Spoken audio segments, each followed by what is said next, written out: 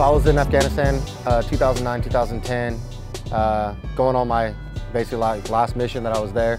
We were just doing a routine patrol, and I was second vehicle in the patrol. The front vehicle went right, I went left. As soon as we went left, IED blast went off. When it went off, it knocked me out, and then I woke back up. And first thought was I thought we were in a vehicle rollover, and because we were just near some ravines and stuff like that. Finally started realizing, we were hit by an IED.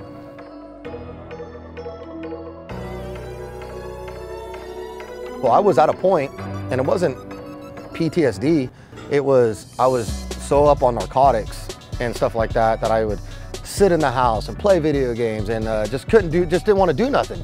And it wasn't because I was sad about it, it's just that I was in so much pain that I couldn't, and I told a story a while back, that what changed me was I was at Disneyland with my daughter and my wife, and I couldn't walk very far, couldn't do nothing, couldn't enjoy myself.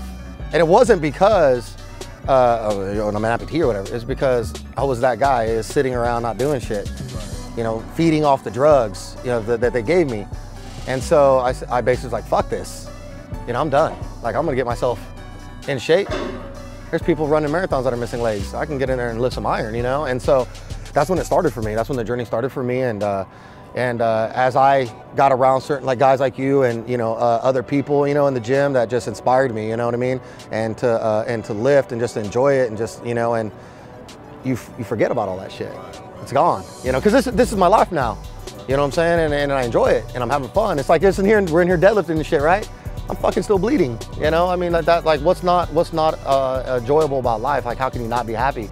I mean, you're fucking alive. You may be missing some body parts. You may have seen some gnarly ass shit, but you're fucking alive, and you got family, and you got friends. And so I always try to talk to these kids that are whether in military or they've had some type of intense life situation to where it's kind of mentally messed them up. And the key is, I've always told people, you